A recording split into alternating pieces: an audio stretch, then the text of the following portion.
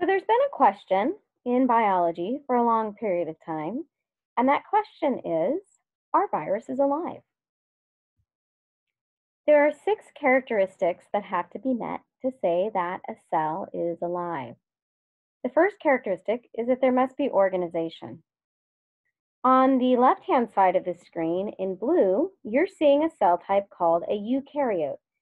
This is what makes up you, as well as other animals and plants. You'll notice that there's a lot of internal structures within this eukaryotic cell. We call these membrane-bound organelles, and you can think of these as little organs. For example, this center nucleus in the cell contains the DNA or genetic material of the cell. This is the brain of the cell. It controls the cell and tells the cell what to do.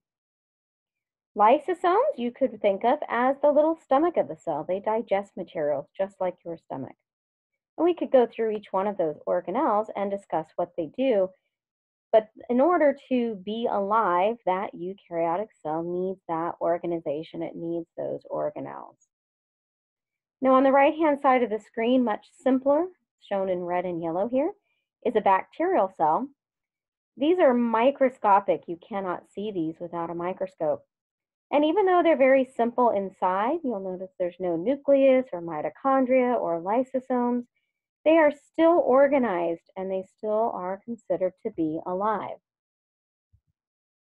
Viruses also share the characteristic of having organization.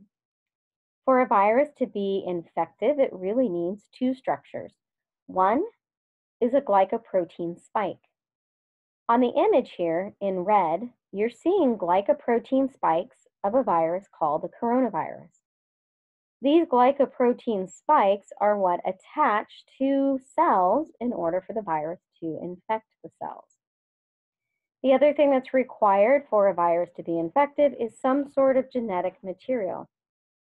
Now, eukaryotes like humans and prokaryotes, those bacteria that we just talked about, they both use DNA primarily as their genetic material. Viruses can use DNA, but they can also use another type of genetic material called RNA. The coronavirus happens to have RNA as its genetic material. The big difference is that viruses with RNA mutate more rapidly than a cell with DNA. Now, another characteristic of life is that cells need to acquire materials and produce their own energy. The mitochondrion, or mitochondria, if there's more than one in a eukaryotic cell, is the powerhouse. This is able to produce energy well. Your eukaryotic cells acquire materials through your digestive tract. In the case of those little microscopic bacteria, they tend to secrete digestive enzymes out. You can think of it as the bacteria spitting out. And then once those materials around it have been dissolved, they slurp it back up. They're also capable of making their own energy. They don't have mitochondria to do that, but the same basic chemical processes occur to produce energy in both of these types of cells. In contrast, a virus does not meet this characteristic.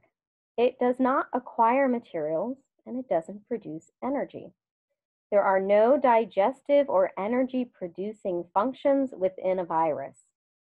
A virus infects a host cell and relies completely on that host cell to produce the materials and energy that it needs. Another characteristic of life is that organisms maintain homeostasis, or they are homeostatic. This basically means that there's an internal balance. Things like body temperature, pH, salt content, those are all maintained in homeostasis in the human body as well as in other plants and animals. The cute dog here is maintaining homeostasis by panting on a hot day. When the dog pants, the tongue is wet from the saliva and air cools the blood in the tongue before it circulates back into the body. So a dog's tongue is basically its air conditioning system. It's using that to maintain homeostasis. Viruses do not meet this characteristic of life. They cannot maintain homeostasis. They have no mechanisms available or structures available to maintain a balance. Another characteristic of life is that life responds to stimuli. On the left here in blue, you're seeing a pufferfish. This pufferfish has responded to a threat by increasing its body size and sticking out those little pokey pieces to try to get itself out of a bad situation. Plants also respond to stimuli. Certain types of sunflowers will track the sun as it moves across the sky. That flower will actually rotate with that stalk. The reason for this is that warmer surfaces attract more pollinators, and that's what the sunflower is aiming to do.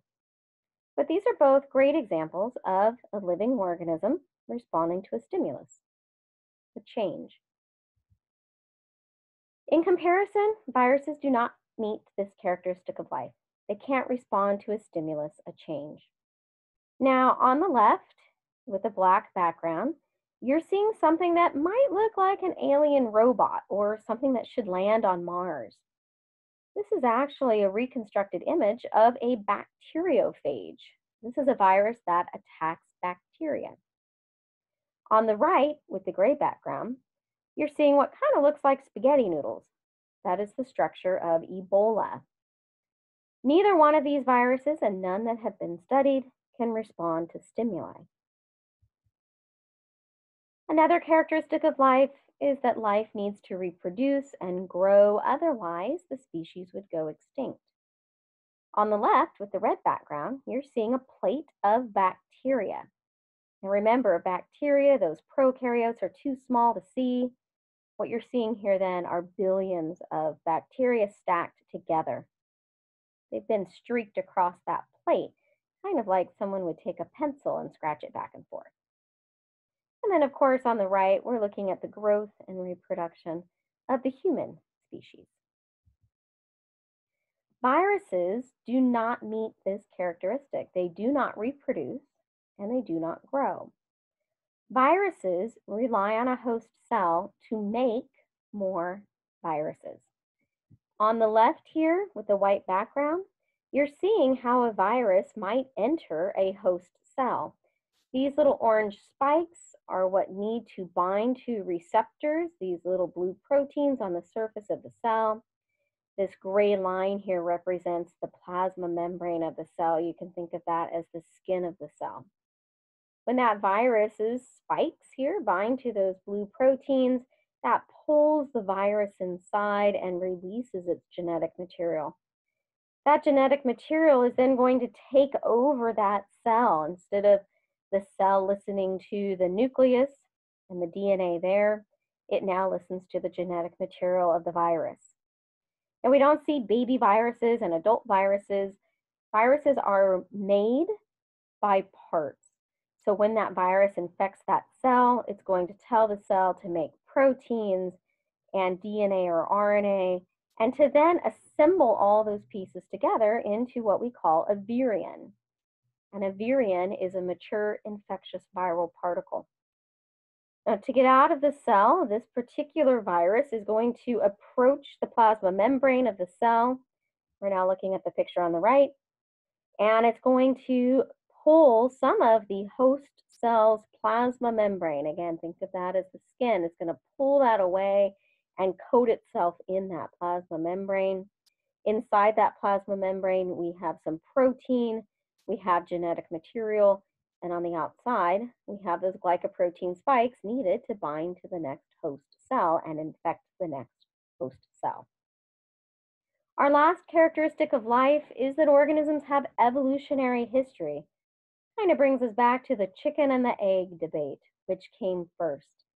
Well, if you talk to a zoologist, someone who studies evolution of life on our planet, they'll tell you that eggs came before chickens. Chickens are certainly not the only species to reproduce with an egg. Now, the evolutionary tree of life does not include viruses at all. And there's a lot of debate about what viruses are. Some researchers would say that viruses were one of the first, very simplest structures produced on our planet. Others think maybe viruses came from outer space. The others think that viruses were once cells that got really lazy. They figured out they could infect another cell, take that cell over, and that cell that was infected would do everything for them. That's still under debate, although most researchers are going with the first explanation. So viruses do not share an evolutionary history per se. So are viruses alive? The answer is no. The reasons are that they don't meet all 6 characteristics that are needed to say that something is alive. They don't acquire materials and energy. They don't maintain homeostasis. They don't respond to stimuli. And they don't grow and reproduce. Remember, viruses are considered to be particles. They infect cells, and infected cells are told to make more viruses. Those viruses are released and try to infect